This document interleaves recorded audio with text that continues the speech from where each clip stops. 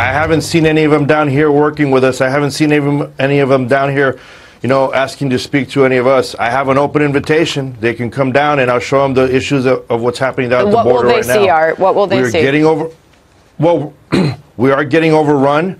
Our facilities are over capacity.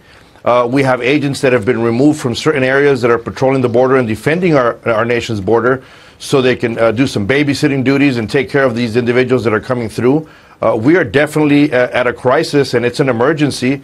You know, we welcome more agents coming down here to the southern border and assisting, but in the end, you know, something needs to be done about the overflow of these individuals that are coming into the country.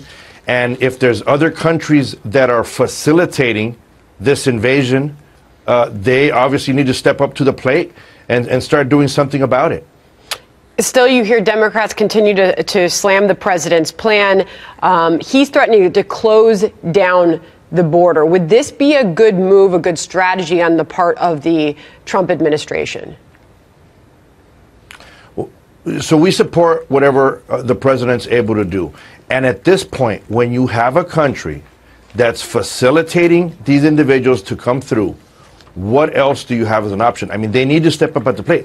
And you can have a bunch of individuals saying it's the wrong thing to do, it's the wrong thing to do, or saying it's moronic and you know, using their verbiage to slam the president. But in the end, they're not down here. They haven't even bothered to come and speak to the agents and the boots on the ground and ask, what is it that we need? What is it that they need out there? And you know, it's an extreme measure, but right now, because of what we're seeing and the emergency and the overrunning in our facilities, and the agents being removed from certain law enforcement positions so they can do processing and take care of these overstaffed and overcrowded cells, that seems to be one of the best options right now.